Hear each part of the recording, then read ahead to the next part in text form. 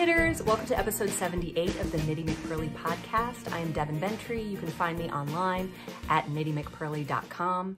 I am Knitty McPurly over on Instagram, which I have been trying to be better about. And if you want to email me, I am Devon at knittymcpurly.com.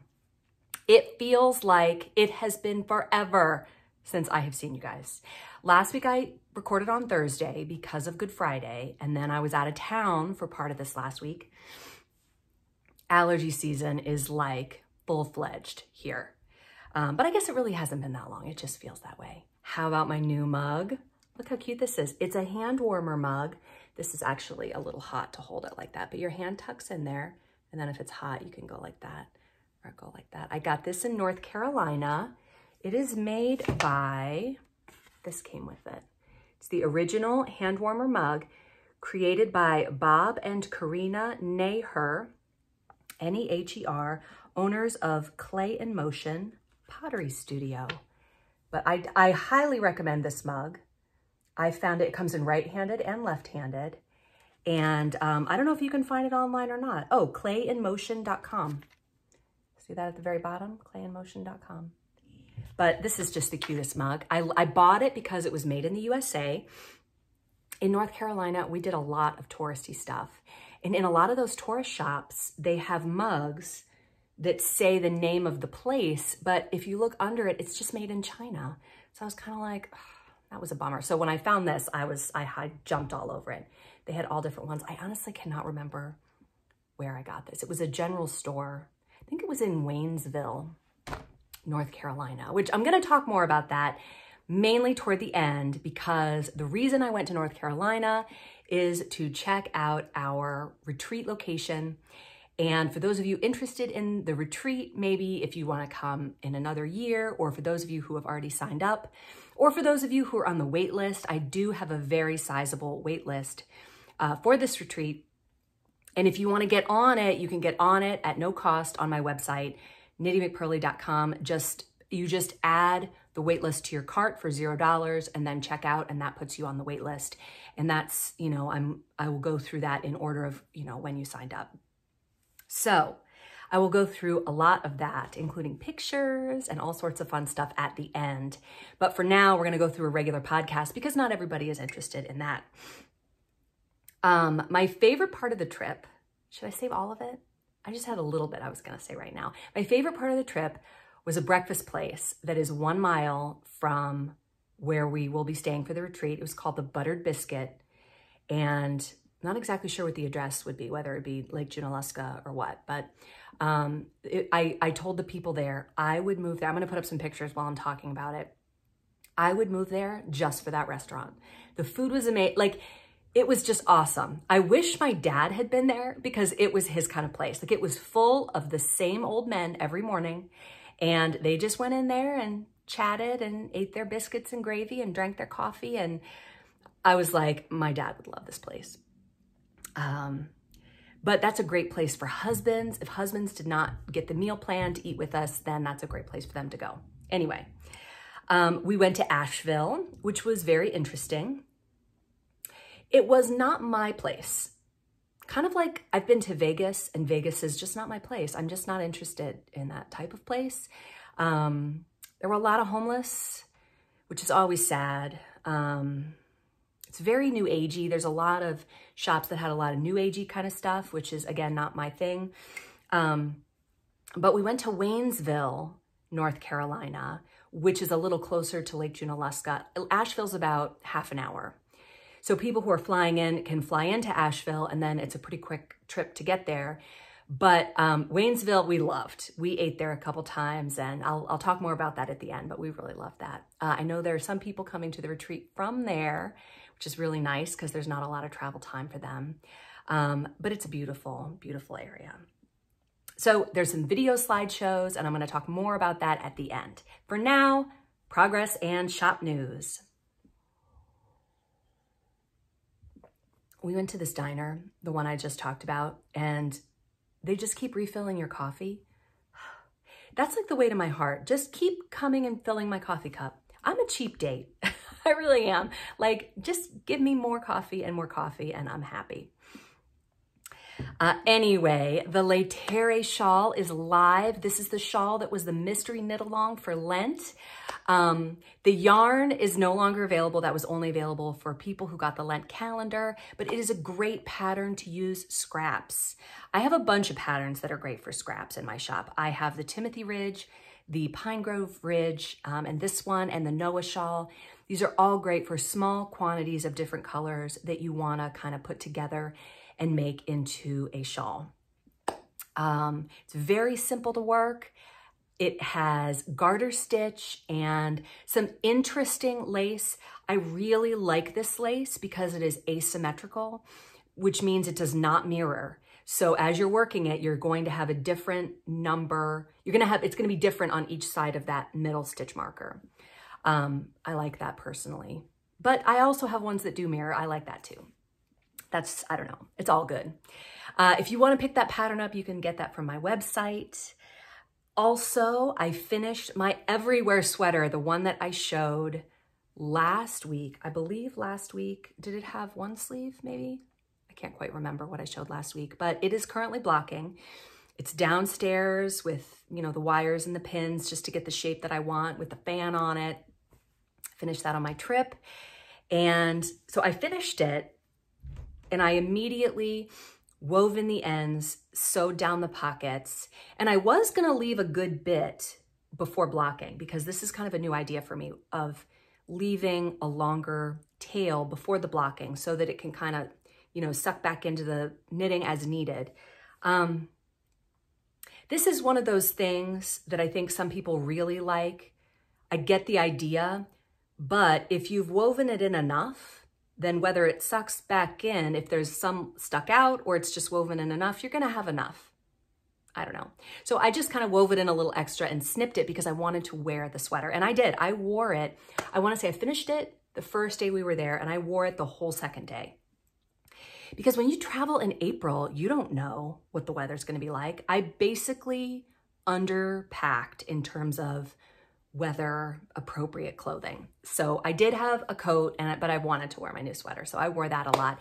I love this sweater. It is awesome. The saddest part is that I have finished it right as it's kind of getting too warm to wear it. It is a warm sweater.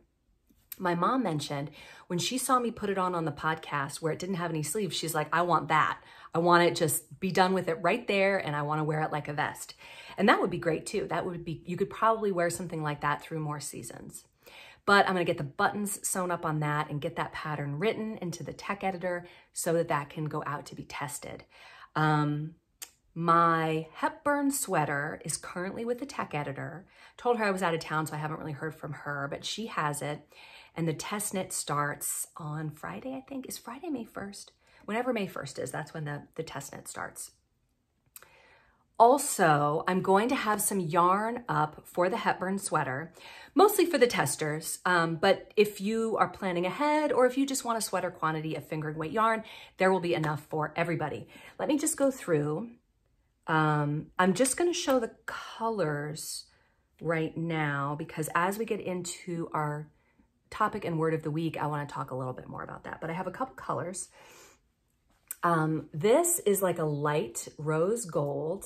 I like just wound these up. This is where they are. I didn't even tuck in the ends and make them pretty, but this is gorgeous. This color is just, oh my gosh. It's similar to my rose gold, but this is a lighter version and I just love it. So I have sweater, I don't have them in yet. Probably Sunday, probably tomorrow, I will have sweater quantities of the Fort Lauderdale fingering weight yarn, which is great for anything you want to use a sock weight, fingering weight yarn for in the shop in the light rose gold. I have a couple other colors. Also, this is a color, I don't think I have a name for this color yet, but it is a light gray that leans warm. It's gorgeous. It's just stunning. Oh my gosh, I love it so much. You can see these are like, what's the word? Not variegated, but what's the word that means not variegated, but they're like tonal. They're tonal. So they very much look hand-dyed. They're not solids. I think I like the tonal. I think that sums up pretty much how these will knit up. But we have this light rose gold, this warmish taupey gray that I have not named yet. A lot of these colors I got the idea for when I was working out my Laetare shawl. You might recognize some of them. Dyeing up mini skeins is a great way to come up with new colors. And then I have this color, which I believe I called Ochre, as it is similar to, oh my gosh. Oh, the giveaway. I drew a winner too. I'll get to that in just a minute. But this color is called Ochre. I love them together. How gorgeous would that be together? Like a colorwork sweater? Oh. Anyway, okay. I also have this color, which, oh my gosh, I love these colors so much. Let me put them all together so you can see them. Some of them I can't remember if I've named them or not. I think I called this one Meadow. Oh, it's so gorgeous. I have always loved this green, but it kind of fell out of fashion for a little while, but it is back now and I just love it. I'm actually working on, do I want to talk about this now? I hate when oops, that's my daughter. Hold on. Okay. I got to pick her up at 2. What time is it now? I have time. Okay. Anyway, I always get ahead of myself where I want to talk about something a little ahead of where I have it. Please forgive me. And I know you guys do. Like 99% of you are like, Devon's a homeschool mom. She can only throw together as much as she can throw together. And whatever we end up with is us hanging out and knitting and talking about knitting. And that's fun. There's a very, very tiny percentage of people who are like, why don't you know everything there is to know about this topic before you put it on the internet? Disclaimer, I do not know everything there is to know about any topic, but I'm just doing the best that I can. So that's where we are with that.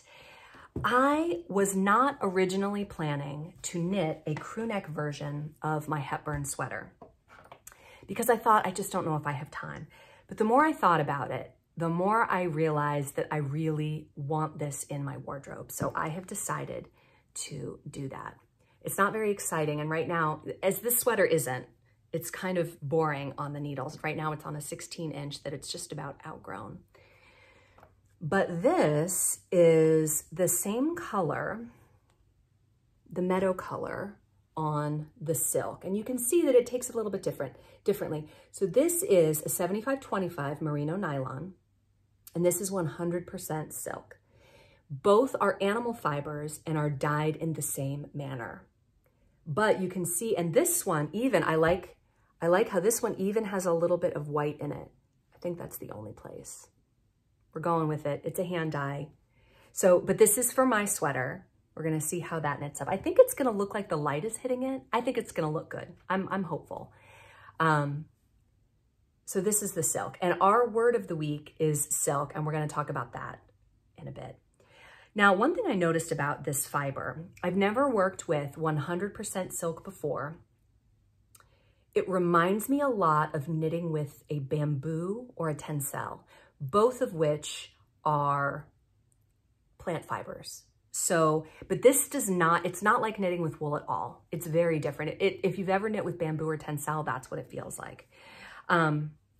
Tencel, I had to look it up because I wasn't exactly sure. I knew tencel was a plant fiber, but I looked it up and it is a cellulosic fiber obtained from wood pulp using recyclable solvents. And it's interesting to me that that fiber is similar to silk, which is spun from a worm. Interesting. I also looked up bamboo as a fiber, and here's what I found. Bamboo textile is any cloth or yarn made from bamboo fibers. While historically used only for structural elements, like as a wood, or as a textile, it was used like in a corset, like used as a structural element, even in a garment. In recent years, different technologies have been developed that allow bamboo fiber to be used for textiles and fashion applications. Modern clothing labeled being made from bamboo is usually a viscose rayon, which is a fiber made by dissolving the cellulose in the bamboo and using the fiber that is left. So bamboo is an alternative to plastic that is renewable and can be replenished quickly because bamboo grows really fast. I'm talking about bamboo, even though this yarn is silk, because it really is so similar. And I was curious about it and thinking about bamboo and what it is, you know, like we were looking at replacing our floors upstairs and we were looking at bamboo flooring. And that's interesting because if you dissolve the cellulose in the bamboo, you're left with fibers that can be spun into yarn. Bamboo flooring, interestingly enough, is super hard. And had we known that back in the day when we did our downstairs flooring, we probably would have used that because our hardwood has a lot of dents in it. So anyway, so that is bamboo. Okay, I'm gonna go ahead into my topic of the week, which is silk, because that is the fiber that we're talking about right now. So the word silk from the English comes from about 1300. It comes from the Old English sioloc, S-I-O-L-O-C, which means silk or silken cloth, from the Latin sericum, meaning silk, or silken garments. And all of this traces back to the Greek serikos, meaning silken or pertaining to Ceres. The Ceres were a group of people in Asia from whom the Greeks got silk. Okay, whatever. So Western cultivation began about 552 AD. They said CE, but I don't like that. I like AD. Year of our Lord, 552, when agents from Byzantium impersonating monks smuggled silkworms and mulberry leaves out of China. We got to make it exciting. So basically, silk originally comes from China, and we're going to talk more about that in a minute. This is also found, the word silk is also found in Old Norse as silky, S-I-L-K-I, and it talks about the Germanic and how it basically moves around, and it describes, like, in the 14th century, talking about the hair on corn, how that's like a silk, because it's silky. Basically, this all comes back to the group of people in Asia called Ceres, from which the Greeks got their silk. That's what they called them, and so that's how silk became silk. Silk comes from China and the Far East, basically. Okay, all right. So that got me thinking about my silk that I have. It's not in my shop yet, but it is currently being worked up by me to go in the shop. And I thought, where does this come from? Because I do get a lot of questions from people. Where does your yarn come from? I don't have sheep. There are no merinos in my backyard. I buy my bases and then I dye them in the way that I like and resell them. So where do they come from? All of my wool comes from South America, either Peru or Argentina or Uruguay. So that is where the wool comes from. That is where the mills that spin the wool are. And then those are shipped here to my supplier, and it's just a chain of events, right? But I got to thinking about the silk, and that other base I showed you before, I have a yak silk base, thinking, where does that come from? So I messaged my supplier and I said, where does the silk and the yak come from? And his response was, it is spun in Peru. And I said, okay, but where does it come from? Thank you for telling me where it's spun. It's spun in Peru. That's good information. But where do the fibers come from? So it took 2 emails to get this answer. And his response was, it comes from China. It is purchased through a Swiss broker, which ensures that it is of the highest quality. Now, highest quality is one of those terms that can mean many things. Does that mean that the Swiss broker verifies that there's no slave labor that goes into it? Maybe, I don't know. Does that mean that it's from the highest quality silkworms? I mean, to me, China through Switzerland, through Peru to the United States just feels like laundering. And I mean no criticism or critique of my supplier, because he did give me that information, even though it took 2 emails. So I thought, where does the world silk come from? So all of this is leading me through this, down this rabbit hole of where did my silk come from? Where does silk come from? It originally came from China, but things can move. You know, we just read that people dressed as monks can smuggle silkworms and mulberry leaves. Like, that can happen. So when you see mulberry silk, that is when the silkworms eat the mulberry leaves. It's like clover honey. That's what the bees ate. The bees were not eating, but that's what they were, you know, sticking their little fuzzy bee bodies on. Is clover, the clover flowers. So that's what mulberry silk is.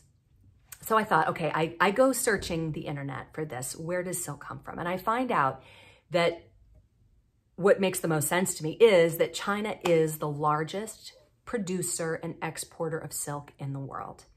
It makes 6 times more than the next country, which is India. So the tremendous bulk of silk in the market comes from China. So silk is not really regulated in the same way that other textile fibers are. It's not watched in the same way. And that's because it only makes up 0.25% of the yearly textile production. It is a luxury fiber, and it does not have the kind of eyes on it that other fibers do, because there's just not that much of it. It's a very, very small portion of the textile industry on a yearly basis. So basically, there are other countries you can get silk. India is the next one. I looked it up. It's like Vietnam, Uzbekistan. There are other places that are kind of around Japan, that are kind of near to China, that produce silk. And I imagine fair trade silk can be acquired. I'm not exactly sure how to do that. At this point, I have a small amount, not a huge amount, of silk that I really can't account for. I have a feeling about it. Like it brings me this feeling that I have when I buy clothes from Amazon. It's that feeling of, I don't know where this came from. I don't know who made this, and I don't know under what conditions. And I'm going to say a prayer for that person, and that is what I can do from here. But that said, other than what I have already purchased, I just have an icky feeling about this, and I don't really want it in my shop. So I will be selling the small amount that I have, and I will be on the lookout for something that is more fair trade.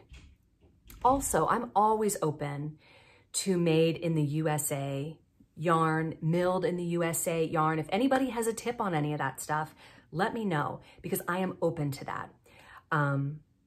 I do my best as a business owner to know where things come from and to basically avoid any slave labor.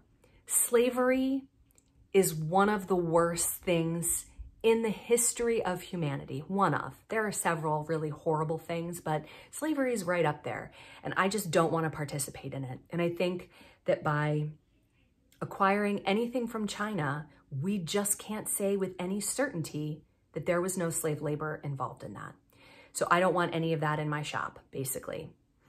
It's a process. It's a learning process. Sometimes I buy things and it's not until after that I say, wait a minute, just because my supplier says that almost everything in their shop comes from XYZ, it doesn't mean that everything does. And sometimes you have to ask. You have to say, wait a minute, this particular thing that I bought, where does that come from?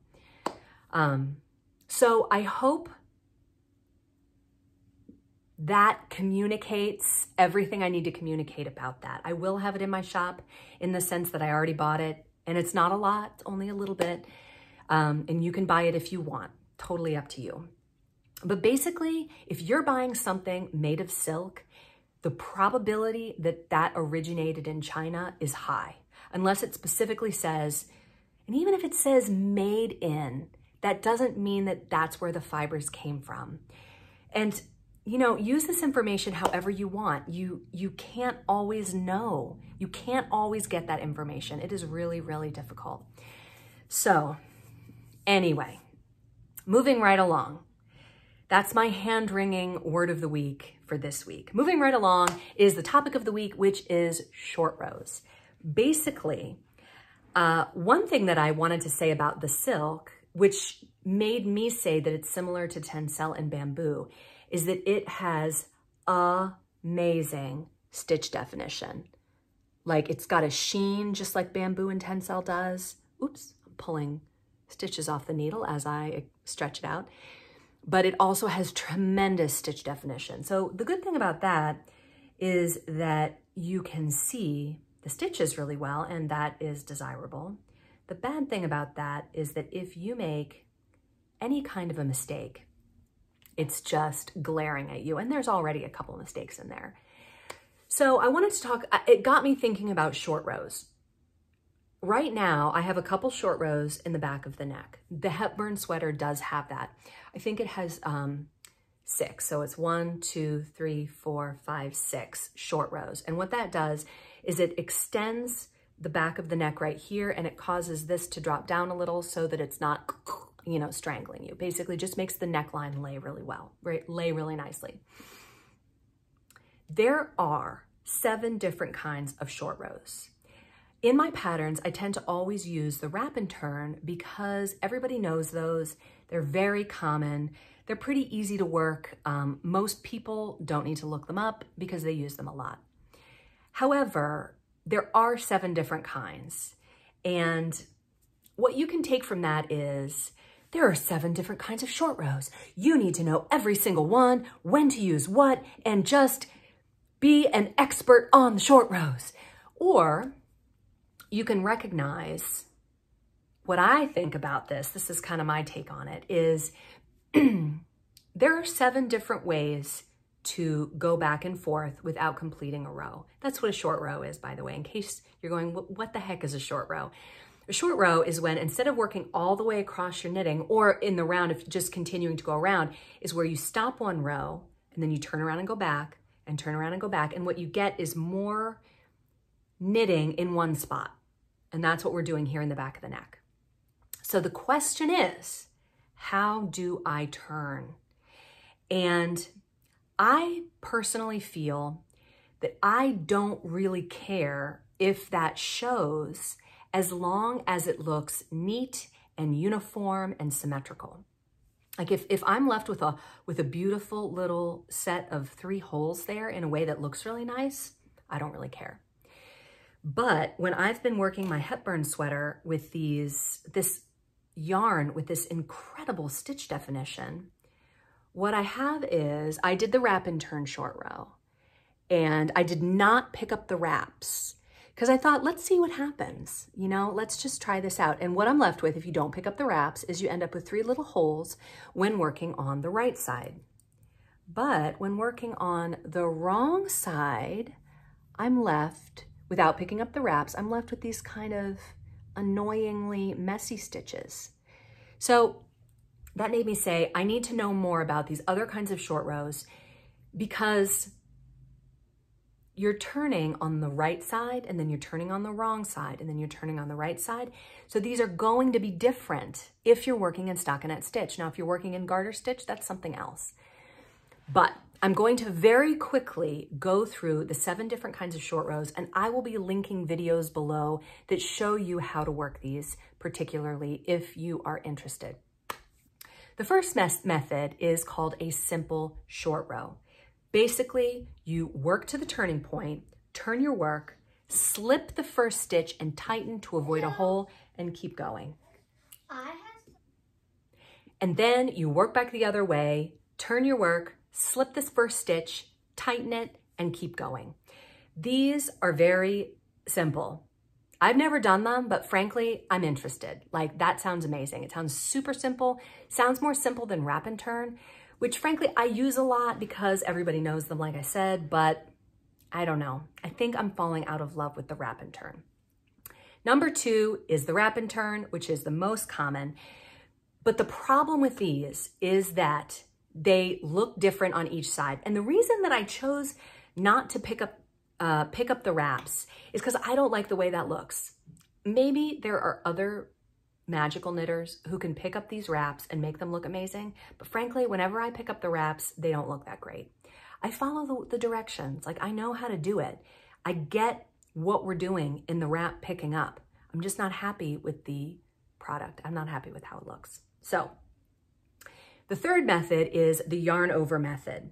This is a variation of the wrap and turn, but instead of wrapping, you work a backwards yarn over and then work those together on the return row, just like picking up the wraps in method 2. So the fourth method is Japanese short rows. This method is slightly complicated. It involves slipping the first stitch, putting a lockable stitch marker around your working yarn, and then on the return row, you're going to pull it out and work, and you're going to pick up the wraps just like you did in the wrap and turn. It's a little bit complicated. Again, this is not meant to be a tutorial on it, just meant to get you to understand that there are different ways of doing it. Feel free to click the link below if you want the detailed directions. The fifth method is called Sunday short rows, named for Carol Sunday, who came up with it. And basically, I think she just wanted to make a name for herself because these are not that different from Japanese short rows. It's the same, except that you don't slip the first stitch. The sixth method is called German short rows. I really like this one. It is super easy and nearly invisible. It's very simple because basically what you're doing is turning a stitch upside down. And when you do that, you get 2 legs of the stitch and you just knit those together. And it's super easy. The seventh one is called shadow wraps, which is very similar to the German, but a little harder to execute. It involves lifting and knitting them together on the return. So the lesson here is there are many different ways to do short rows. Feel free to look into them and decide which one that you want to do. There you go. There's our topic of the week. All right, on to knitting fantasies. This week, I wanted to talk about patterns that are great for summer. Are you a summer knitter? Do you knit summer garments, or do you just use the summertime to knit up more fall garments? In the past, I have been entirely a fall, winter, cold weather knitter. I do have a couple short-sleeved sweaters that can be used during kind of the transition seasons. But one thing that I do not own that I would really like to own is a swim cover-up. So I am going to be linking to intheloopknitting.com 19 beach-ready knitting patterns. Most of these are free. They are linked below and you can click on them and go find them. The one at the end is my favorite. It is called the Alana Beach Cover-Up or something like that, but it's the name Alana. And if you click on their link, you actually can't get to it, but if you Google Alana Beach Cover-Up, you can find it on Ravelry. And it is part of a paid ebook. So you can get that if you want. But I really like these. There's a lot of different ones in here. There's a lot of variety. Some of them look like they might be hard to keep on your body, like the one that has the big opening in the back. But I love the idea of making these in like a cotton yarn. I think that would be really fun for summer. So today's Knitting Fantasies is brought to you by the beach and the pool. I don't think we're gonna be headed to the beach this summer, but my sister-in-law is one of those people who has a yard with everything, including a pool. So we spend a lot of time over there in the summer, and that's really fun. I spend a lot of my summer in a bathing suit and a beach cover-up, so I may need to make one of these this summer. Okay, moving right along to So Here's What Happened. A couple weeks ago, I did not have a So Here's What Happened, and that brought on a flurry of you guys sending me your stories, which has been so amazing. I have kind of lost track of who I said was going when, so I'm just going to gather them up and do them one at a time. If you sent me a story, please tune in and see if it's yours up this week. But I got a letter from Sarah, a podcast watcher, she wrote me a letter, like an actual letter, and she typed out her story. I didn't even have to print it out. Thank you so much, Sarah, for doing that. It was so sweet. I was like, oh my gosh, actual mail. It was so nice. I loved it. Snail mail. So here is what she says. She says, here is the story of my knitting life. It's really not much of a story, but a journey. My mother was a knitter, and I remember holding the yarn between my arms so that she could wind it into a ball. She always had something on her needles, which inspired me to want to learn how to knit. One problem we had to solve. She was right-handed and I was left-handed. We tried the do it as I do, only backwards method, but that didn't work. We tried sitting opposite each other, but that didn't work. Her friend was also left-handed, and as a last resort, I tried to take a few lessons from her that were barely successful. Of course, this was back in the 60s with no YouTube, and we lived in Western Iowa, which was not close to any knit stores for a private lesson.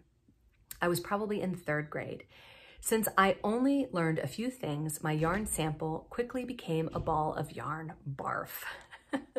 That's funny. My son is also left-handed, and we have found that whenever he is learning something, he just does it right-handed. Like when he bats for baseball, he bats right-handed. When we got him a left-handed catcher's mitt, but he can catch with either hand. He plays guitar right-handed. I don't know. That's interesting. Interesting. Okay. Sarah says, fast forward 20 years. I tried it again with my mom trying to teach me. So this must be the 80s, I'm thinking. I don't know where she got her patience, but I am grateful for it. This time it clicked and I could knit left-handed, taught by my right-handed mother. I knit a few scarves, but by that time I was married and had young children, so the knitting went into timeout.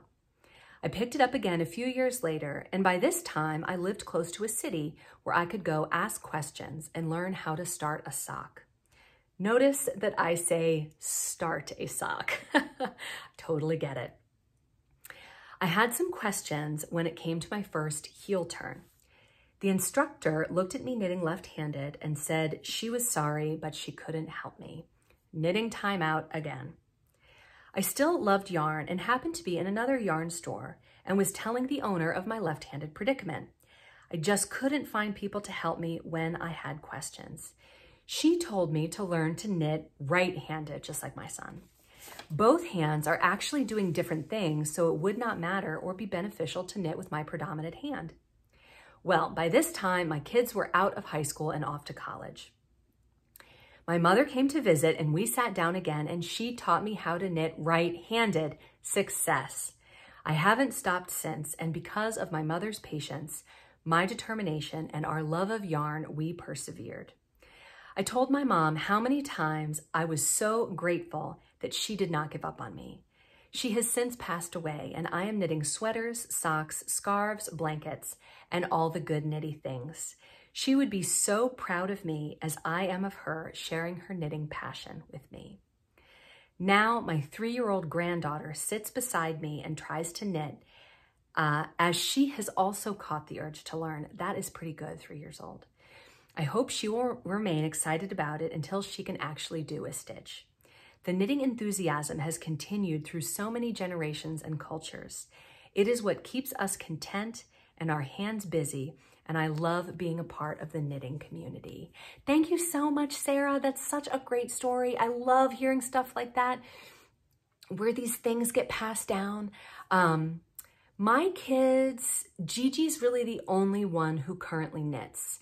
Alexis is my oldest. She can knit, but she chooses not to. I have not taught Charlotte yet, and actually I had a suggestion to teach her on the podcast, so we're thinking maybe next week we will do that. This week I ended up with just too many other things, and I'm going to be talking about my trip and showing you those slideshows too. So, but Charlotte is 7, and that is a great age to learn how to knit.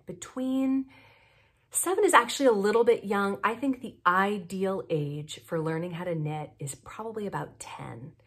And it depends if they're boys or girls too, because I don't know, I kind of feel like my boy was quicker at physical things than my girls. Like he could ride a bike without training wheels at 4, whereas my girls were more like 7 or 8 before they could do that.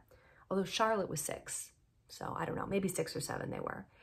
But in terms of maturity and other things, the girls kind of blew right past their brother.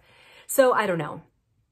I guess it probably varies. But this summer, I'm going to stay at my sister-in-law's house because she and her husband are going to go out of town and they have the house with everything. So we're going to hang out at their house.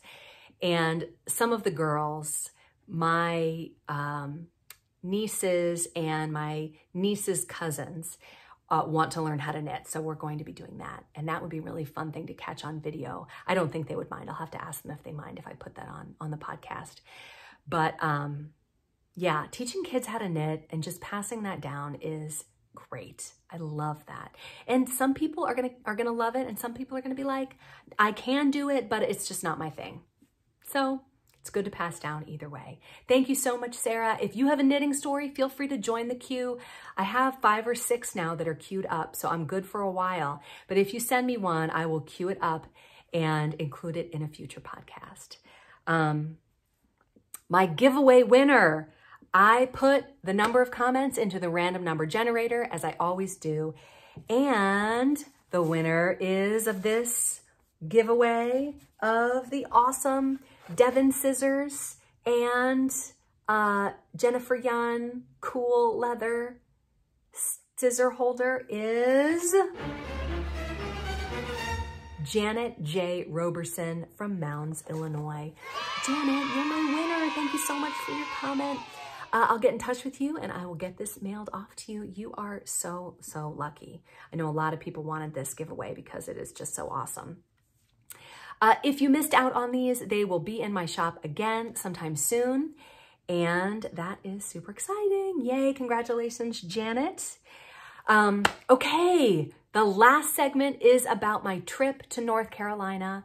If you have an interest in North Carolina or the knitting retreat, or if you're coming to the retreat, this is the part where I'm going to be talking about all of that.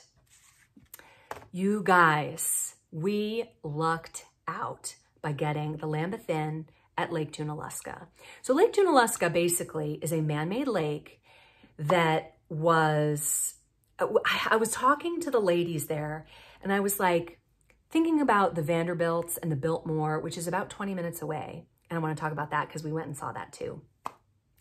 And just thinking about the amazing stuff that these crazy rich people did in the late 1890s in around Asheville. And I was like, how did the Christians get this amazing spot? Like, how did that happen? If, you know, the Vanderbilts were here, why didn't they scoop this up? And they said, well, it's the Christians who made the lake. So before the lake was there, it was just another one of the beautiful mountainous places in Western North Carolina. But when the lake came, all of these different places came around it, many of which are owned by, I actually don't know if they're still owned by the Methodist Church. They were started by the Methodist Church as kind of a place for people to come and be ministered to. So there's a lot of Christian stuff around there. And, but there's a lot of other vacation homes there too. So there's a lot there. But this Lambeth Inn where we're going to be staying is amazing. It was recently redone. I have a video compilation, like a slideshow of pictures and video that I took while I was there. The first thing I want to show is my compilation of stuff from the area, which is basically the lake. We took a nice long walk around the lake and just local places that are nearby. So I'm going to go ahead and show that first. Here's that.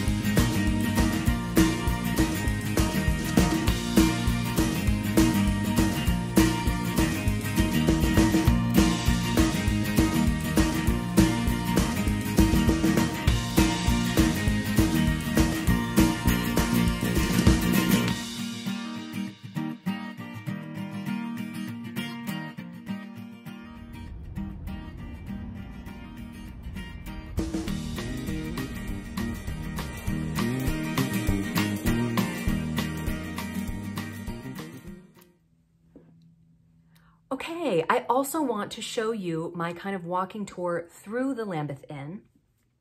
Couple things, make a mental note. I will be putting this out to those of you coming to the retreat also on our Google group, but you can just make a mental note for now.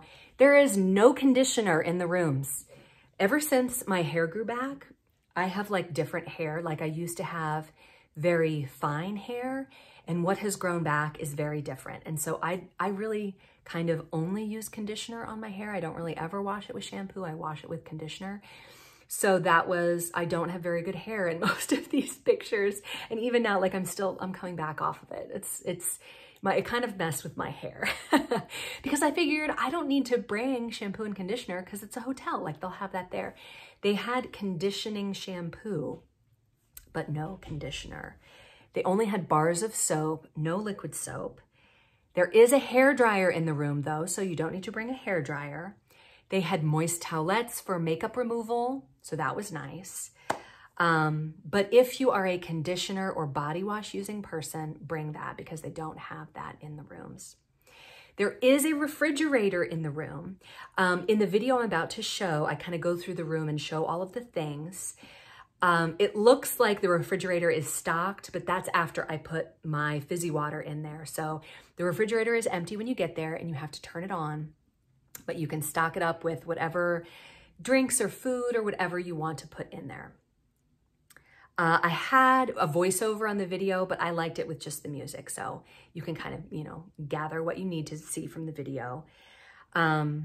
Also, there are several elevators in the hotel, but I do prefer to take the stairs. So that's why I showed the stairs. I think the stairs are so cute. They're like your middle school stairs.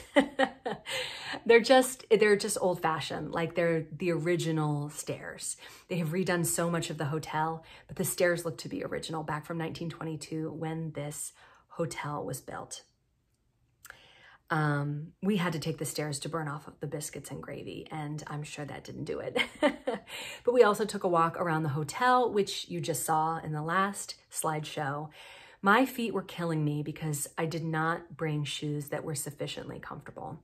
So bring like your most comfortable walking shoes if you intend to walk around the hotel. Even though it's January, sometimes we get 50-degree days in January, and you might want to bundle up to go take that walk, but it is beautiful. I think it's about 4 miles if you go all the way around the lake, but there are 2 bridges which kind of cut that walk short. And I want to say that makes it more like 2 miles, which is what we did. I think we did about 2 or 3 miles. I'm not sure. Wear comfy shoes. The beds and the pillows were crazy comfortable, like awesome. We loved them. My husband and I slept like logs. So anyway, here is the video from Lake Junaluska. It shows kind of my walking tour and also just some pictures. Here's that.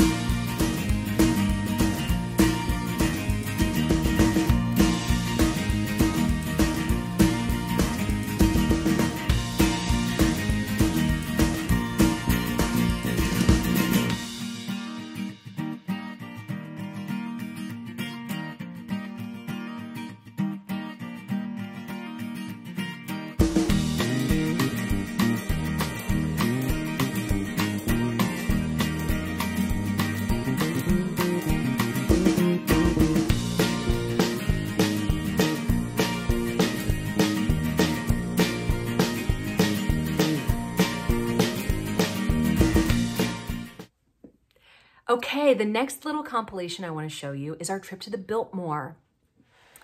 If you intend to go see the Biltmore more than once in a year, I think it is worth it to buy the annual pass.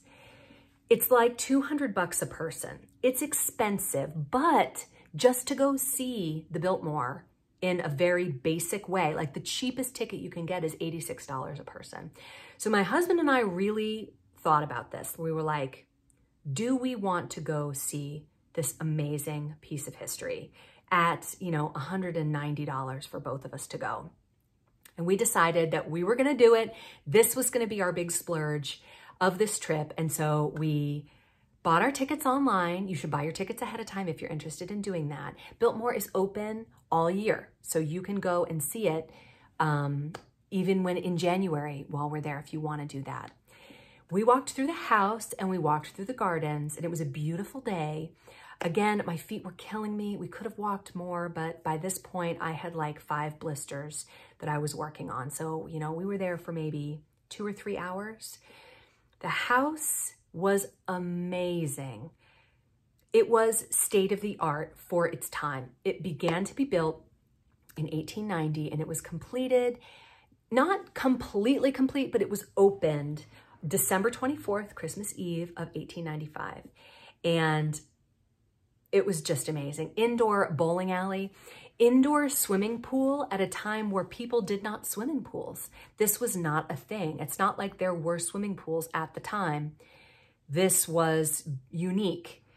And because of that, so when you see the picture of the swimming pool, it has no water in it. You can't fill it up anymore because it leaks. But you'll see that it has a slope. And I don't think you can see from the picture, I might have a picture of it, but there are ropes along the edge for people who couldn't swim. But it was thought to be like therapeutic to get in the water and be in the water. So it was just amazing. There's refrigeration, there was electricity. Electricity ran through the whole place. I mean, it was just amazing. If you have any interest in that, I highly recommend that tour. You would need a car to get there. But you could rent a car if you wanted, or I think that there might be enough local people. Maybe we could get a group to see who would want to go and we could carpool. But anyway, here is the Biltmore.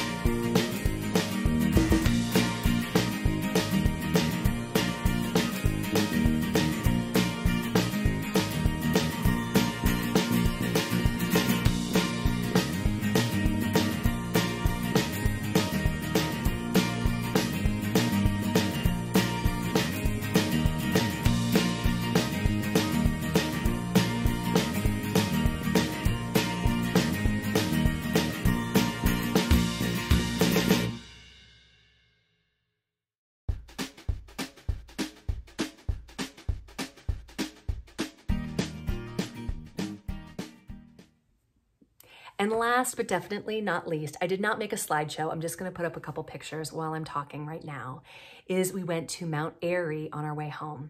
Now at this point, because the trees are blooming more down in North Carolina than they are up here where we live in Northern Virginia, like we're just further north, my husband's allergies were so bad and my feet were hurting. So we didn't spend too much time in Mount Airy, but I loved it. Like they have embraced being Mayberry. This is the town where Andy Griffith was from. You can go see his house. We didn't because my husband wasn't feeling well. There's a museum there. Again, we didn't go see that, but we did walk through the old town and I took pictures of a lot of things, as you're seeing right now, that they really have embraced this. Like this is their tourist thing. So even like they'll have stores that are called, you know, Mayberry Auto Parts or whatever. Like they've really embraced that. My favorite thing there was this antique store that had these, it just had a ton of stuff. I love a good antique store. My favorite things to buy there are old Anchor Hocking Fire King glassware or Pyrex, vintage Pyrex. I love that stuff. So I bought these little custard cups. I don't have them up here, but they're just these milk glass little custard cups because my kids are always eating small amounts of things.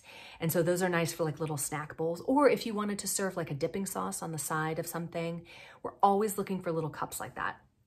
So I bought those and I got my son a pineapple grenade. That's not up here either, but it's either a dummy grenade or a replica or whatever, but we learned about these. It's so funny. So I go up to the checkout and I've got a grenade and some custard cups. The lady was like, this is an interesting choice. But my son loves the grenade. He has been pulling the pin and throwing it everywhere. We'd all be dead 1,000 times over if that thing was live. But it was a lot of fun. I could have looked there forever, but my husband was like, we're leaving, we're done. He was ready to get home. So anyway, it was a great trip. Thank you for watching this far. Thank you for enjoying all of my vacation pictures. If you're coming to the retreat in January, it's going to be amazing. This place is so great. I honestly feel like we could do this like every 2 years. Like, I think that would be amazing. If there's interest and you guys want to come every couple of years, we can totally do that. I'm in, especially if I have helpers. I already have lots of people who volunteered to help. This retreat is entirely run by volunteers, including myself. So be kind. I think it's going to be great. I think it's going to be just so awesome, because we're just there to hang out together and knit and talk about what we know and share our love of the craft and do a little shopping in the marketplace, which we're going to have a whole room for. It's going to be awesome. So anyway, until next time, thanks for watching. Bye, guys. Hi, knitters. Welcome to episode 78 of the Knitty McPurly podcast. I am Devon Ventry. You can find me online. What is that? Good grief. Let's get rid of that. Let's try that again. Okay, Charlotte, ready to bloop. Perfect. You have shown this before. No, I haven't. Yes, you have. Have you seen this sheep before? Isn't he cute? I like his little striped legs. I mean, it's knitting. It's a sheep. Yarn, sheep. What's the difference? How are you today, Charlotte? You have a Hello Kitty on your shirt. His name is Donkey. All right. This He's podcast. a sheep. You named him Donkey? Yeah. This podcast is already going to be a little bit long, so can we cut our blooper short and say goodbye? Kitty. Bye.